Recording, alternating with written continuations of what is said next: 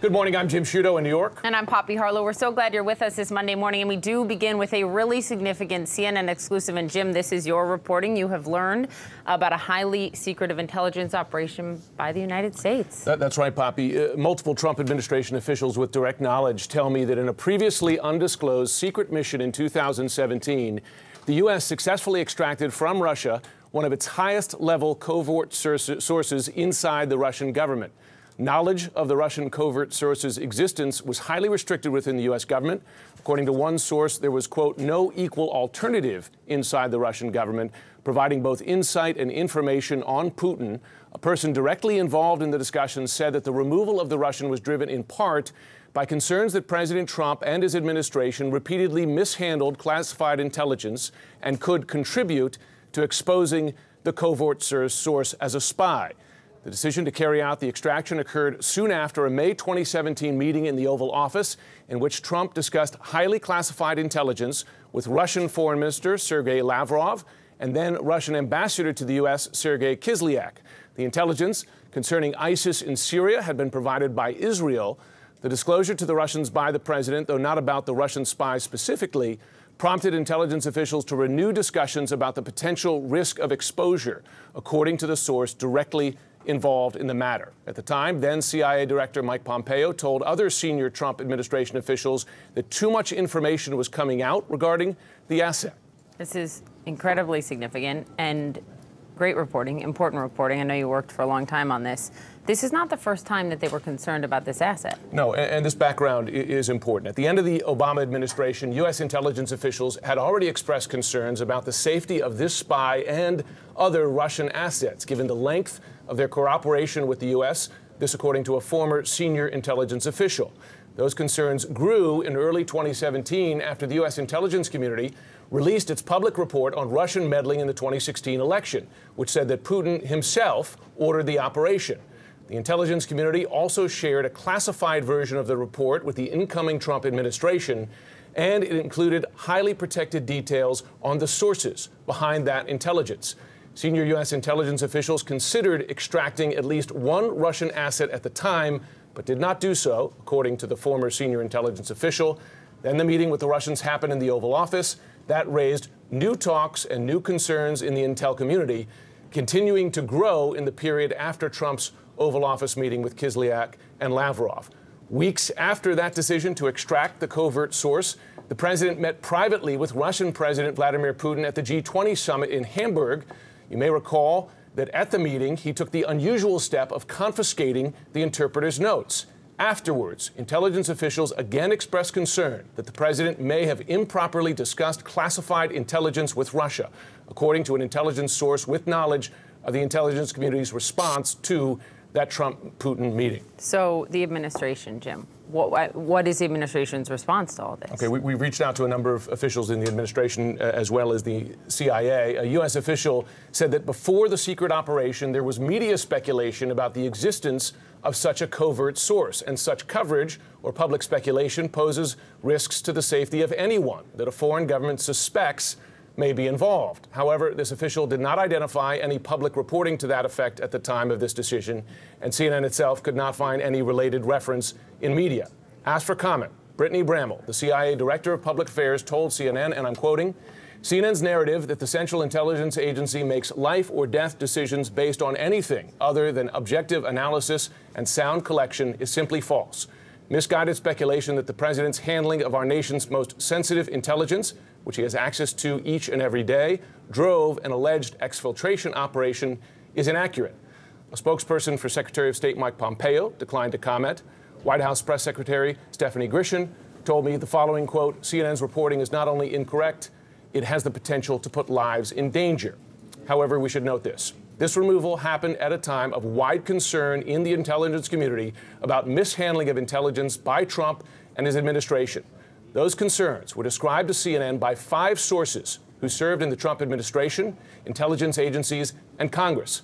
I should also note that CNN is withholding several details about this spy to reduce the risk of the person's identification. When it comes to the big picture here and the importance of reporting out something like this, as you have for weeks on end now, what is the cost to the United States losing an asset like this inside of Russia? It's significant. It has left the U.S. with one of its key sources on the inner workings of the Kremlin and the plans of thinking of the Russian president, this at a time when tensions between the two nations have been growing. The U.S. intelligence community considers Russia one of the two greatest threats to U.S. national security, along with China. A former senior intelligence official tells me, quote, "The impact would be huge because it is so hard to develop sources like that in any denied area, particularly Russia, because the surveillance and security there is so stringent." And adding, "You can't reacquire a capability like that overnight." Now, joining me now to discuss this is CNN intelligence and security analyst Robert Baer. He's a former CIA operative. Bob, thanks so much. You have enormous experience handling the nation's most classified intelligence, and also, you know, the weight of covert assets or sources like this in foreign governments. First of all, tell me, what is the damage, in your view, of losing a source like that in Russia at this time? It's enormous. This guy apparently had access to the Kremlin, which is very rare.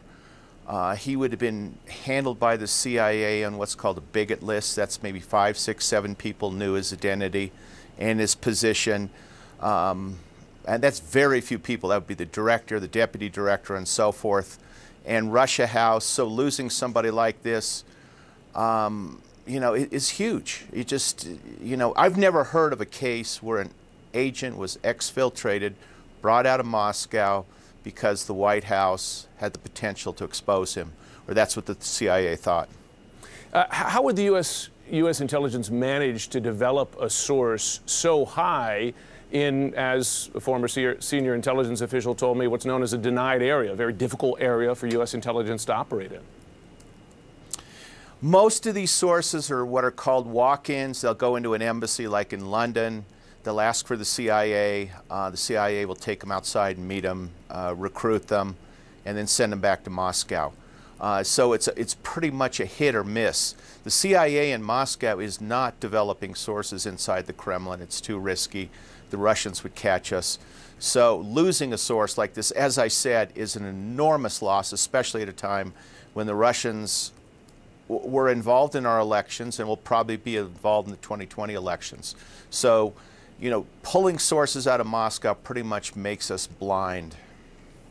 Yeah, as you heard there, I'm told by someone directly involved in the discussions that a factor in this decision to exfiltrate, as it's known, or extract this source from Russia was the president's handling of classified information. As you know, this is not the first time we've heard of those concerns. I'm told, as I noted, by 5 sources, including those serving in the Trump administration, who served in the Trump administration, that there were broad concerns, even beyond that May 2017 Oval Office meeting, the Trump-Putin meeting in Hamburg in July 2017. How significant of a concern is that to you?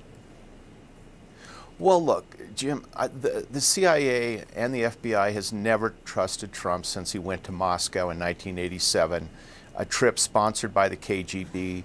He comes back to the United States and says he's going to run for president. That's never been explained. All the Russian money that has gone through the Trump empire, that's never been explained. And I don't care what the Mueller report says. There's a lot of counterintelligence questions out there that we don't have answers for. And so the CIA, when they look at the president and he spills a secret, it was a special access program to Kislyak and the foreign minister, red flags went up all over. At the very least, he doesn't understand intelligence. And I think if, in fact, the CIA protected this source, they did absolutely the right thing. Even if it was just a suspicion, they didn't know anything, they didn't know of any plans of the president to expose him, they did exactly the right thing. What you do is you protect your assets, your sources, especially in a denied area, bring them to the United States, resettle them in a different name so the Russians can't assassinate them. This is all very predictable with this president. Bob Baer, thanks very much for your analysis. Thanks. Incredible reporting and important. Jim, thank you very, very much. We'll see if the administration says anything else following this.